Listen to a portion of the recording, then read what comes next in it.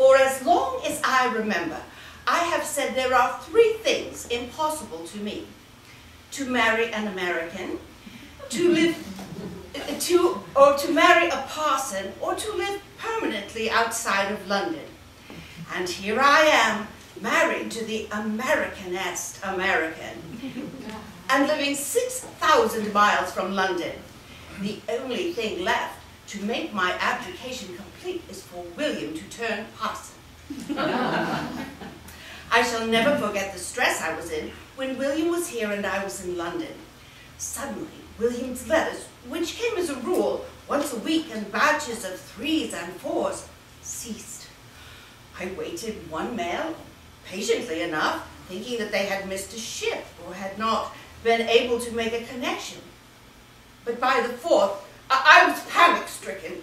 I knew exactly what had happened. He had been having fever, and there was no one to look after him, and it had turned to black fever, and no one liked to tell me.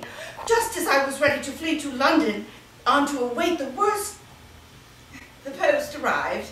4 good, hearty letters from William. Not a word about fever or anything of its kind. William had booked transportation for my passage on the Olympic, and I had 2 days in New York before I caught the steamer down to Panama on the 25th of May, 1914. I found William, who had left London a month earlier and gone across the States to New Orleans on business, waiting for me in Cologne. There we bought some necessities and started for home, a night's journey back along the coast towards Costa Rica. Most of those who arrived from the north departed from New York, New Orleans, or from the terminus of Mr. Flagler's new oversea railroad in Key West.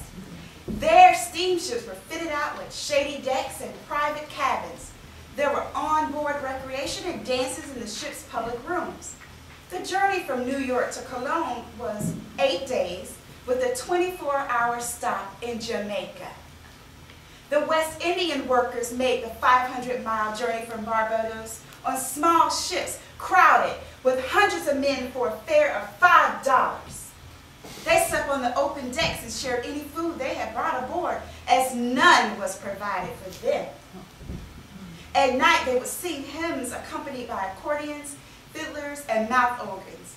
Many came seeking adventure, but most were fleeing poverty at home with the hopes of putting their skills to work and returning to their families with imagined riches.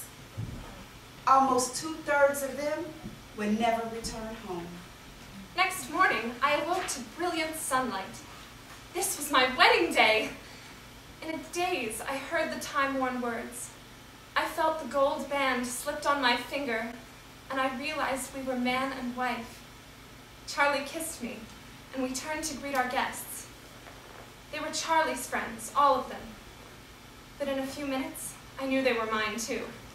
Across the railroad track we walked, hand in hand, the Big Dipper low in the sky behind us, the Southern Cross just above the horizon toward which we faced. Soon we stopped in front of a little bungalow, the same drab color and the same shape as all the others we had passed. Charlie carried me over the threshold in time-approved fashion.